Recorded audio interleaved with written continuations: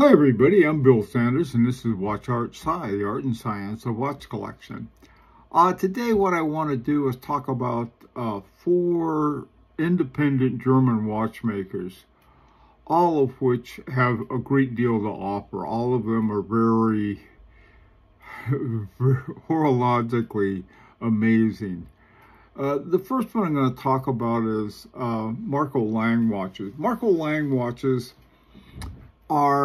they're new or not. Around 2000, Marco Lang started a watch company called Lang and Hein. Hein was with the company for I think a year, and then Marco went on and to build the company. And right around 2019, something happened, and the company was taken over. I think people who own financial interest in it or something like that. I really don't know what happened to Lang and Hein, but that's something happened. And so Marco Lang started his own company called Marco Lang Watches. Right now, the only one he has is called the Zeitwitz, and what it is it's this incredible watch. You can see the back of it, but what you can do with it, you can see the front, and then you can flip it over, and what you see on the back is the movement, but also a time-telling device. It's really incredible. 3 hertz, fairly expensive watch. Now, to really see the extent of Marco Lang watches, you really have to take a look at the Lang and Hein. Go there online. All of the movements, I think, save one, are all Marco Lang's designs. Even the one that is not purely Marco Lang has a Marco Lang base to it. And these movements and these watches are really amazing. The Caliber 6, which is in 2 watches, one's called the Frederick II and the other one's called the Frederick III. I have one this is from the time that Marco Lang was at Lang and Hein. This is called the Frederick II. But the Caliber 6 that's in it they're all hand wound, by the way, has this trigonal bridge that opens up the visual, the wheel train and the movement, the balance wheel. It's truly a beautiful movement. One that is another one I just love is called the Caliber 8. The watch that it's in is a rectangular shaped watch called the Georg. This watch, the wheel train, each wheel in the wheel train has a single finger bridge that holds it in place. You flip that over and you can see the entire works. Again, this is a remarkable movement, a beautiful watch. Again, by Marco Lang. The Caliber 4 is a remontoire, and there's an intermediate remontoire between the movement and the escapement, or I should say the main spring and the escapement, that will rewind it so to keep a constant pressure on it. Caliber 4. Unfortunately, they're not making that right now, and it takes a lot of skill to make that, and Marco Lang's not there, so I guess they decided to put it on hold for now, but that's another one that is just a beautiful movement and watch, too, to go with it. Finally, Caliber 7, and by the way, too, these are not all the movements or all the watches that are at Lang and Hein. That there are more of them. It's one of the things I think about a top-notch watchmaker is that they have several different movements that do different things, and the kind of talent that Marco Lang has does that. By the way, too, he was the president of the AHCI. The AHCI was founded by some of the top watchmakers. They include Philippe Dufour, F.P. Journe, and it was founded by, let me see, Sven Anderson and Vincent Calabrese. And they're mostly French. The two founders aren't French, but they are now, they have been for years in Switzerland. But it's very much of a Swiss organization oriented, but they've been including more and more really top watchmakers from around the world now. Becoming president of that organization is really something, and Marco Lang was one of their presidents. Now, this next one, this is Stefan Kadoki. Now, Stefan Kadoki he has a movement called the Caliber 1. Now, the fact that he has one caliber, anyone who has a single caliber that they did on their own is noteworthy. The thing about Kadoki, and Kadoki, notice that he's from Dresden, so is Marco Lang. They both have Dresden, the major watchmaking.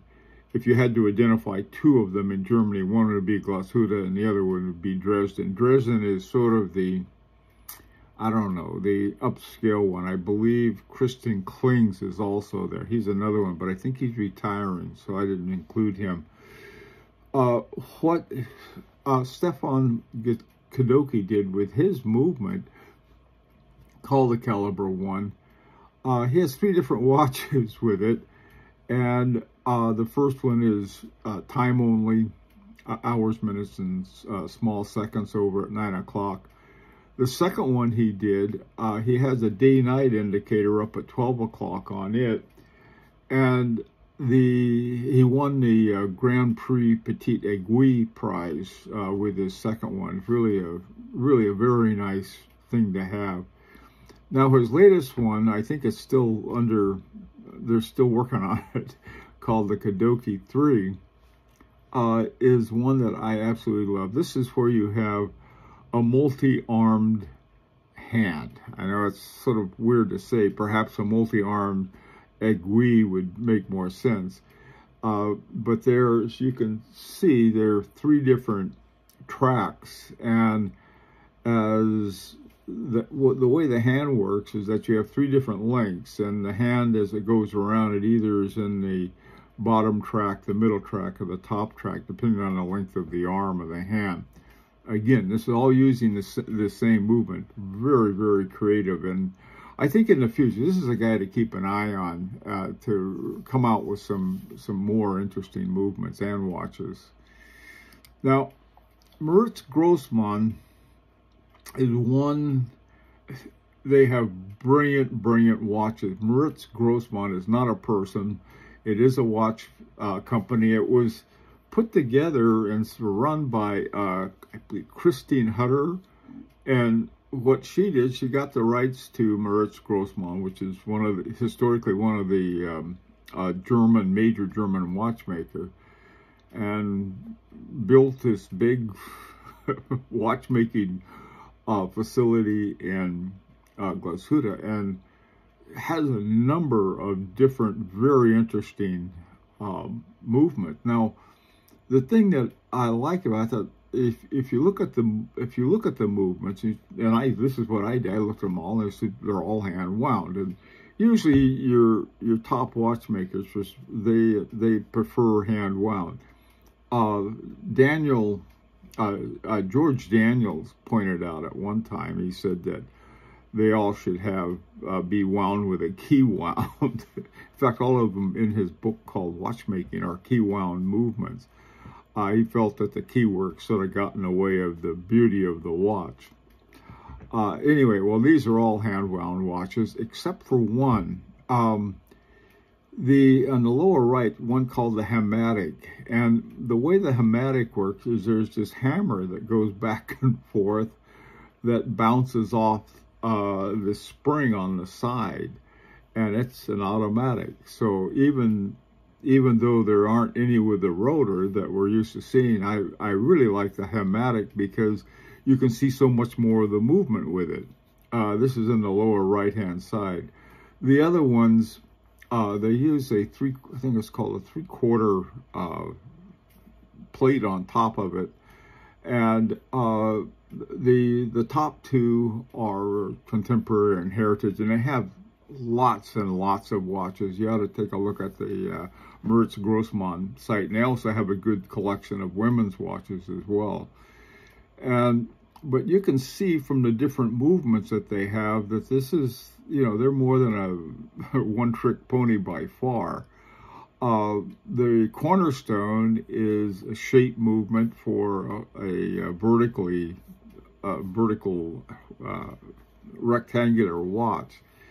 They just, I mean, they're really an incredible variety. The two at the top are both 2.5 hertz, 18,000 BPH, which I like very much, and the ones on the bottom are both 3 hertz.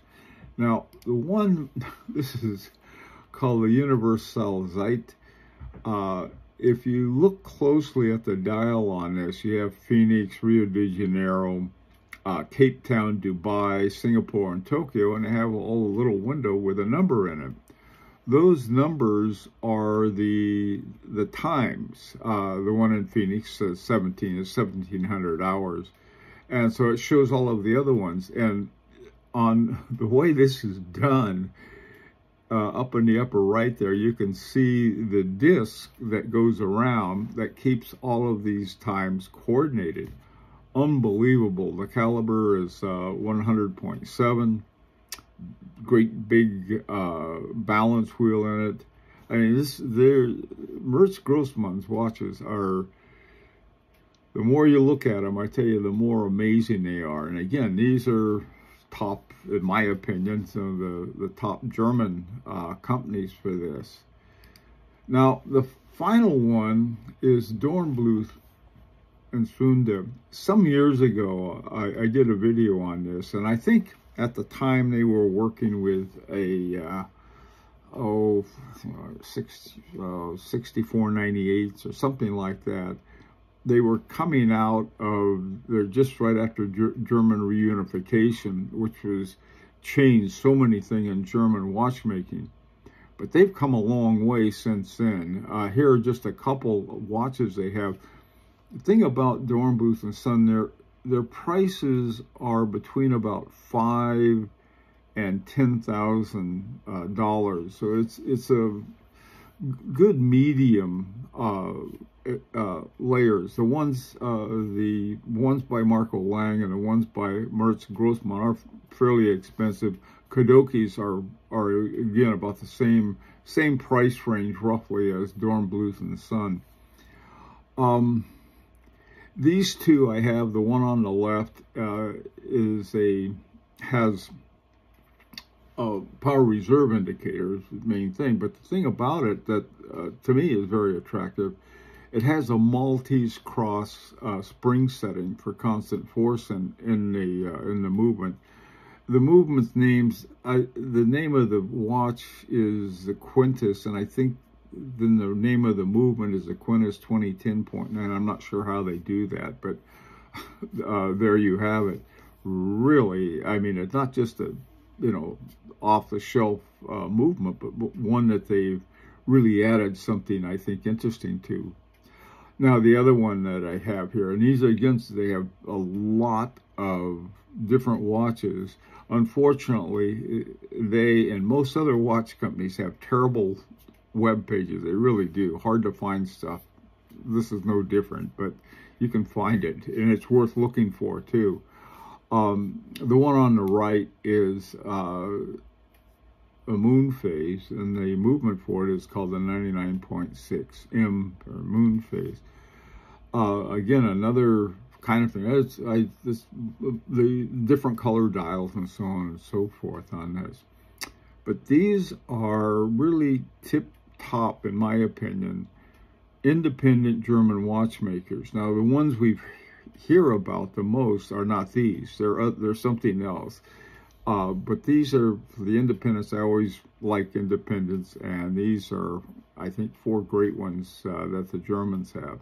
Let me know what you think, And until next time, this is Bill Sanders for Watch Art Side, the Art and Science of Watch Collection.